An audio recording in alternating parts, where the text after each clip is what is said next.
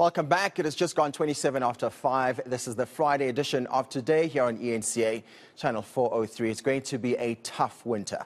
That's the warning from acting Eskom CEO Calib Cassim. In fact, the power utility has indicated the country could experience stage 8 power cuts in the next few months.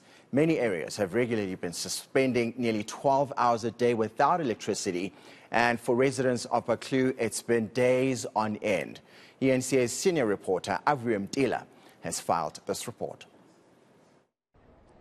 Buccleuch residents wait for Eskom technicians to restore their power. It took a protest at the Eskom headquarters Megawatt Park to ensure that the technicians are on the ground restoring their power, as they're already feeling the nip of the cold season after not having electricity for days on end. We can't go on like this. It's actually been 2 weeks now. Intermittently, we had power over the last weekend, and some of us have got critical situations at home. I myself have got my mother who's very ill and she requires home oxygen. I'm having to run 2 inverters and a generator to charge the inverters so that I can keep the oxygen on her. If I don't, she's going to die. We haven't had electricity since last week Tuesday.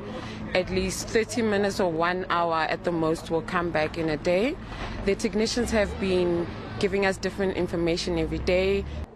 The threats of heightened stages of load shedding has left a bitter taste in many South Africans. It's ridiculous. I mean, look at this. Look at the traffic. We're stuck at the robots. It's unacceptable. The government must sort it out. There's kids at home. They need to bath with warm water. They need to feed. Like, we cannot have gas stoves and paraffin at homes because it's dangerous for the kids. Many things could happen. Things are very bad. I think Eskom must improve. I don't know, because they've elected a minister, especially a minister, to concentrate only on Eskom. So I don't know why there's no improvement. Why should we move to stage 16?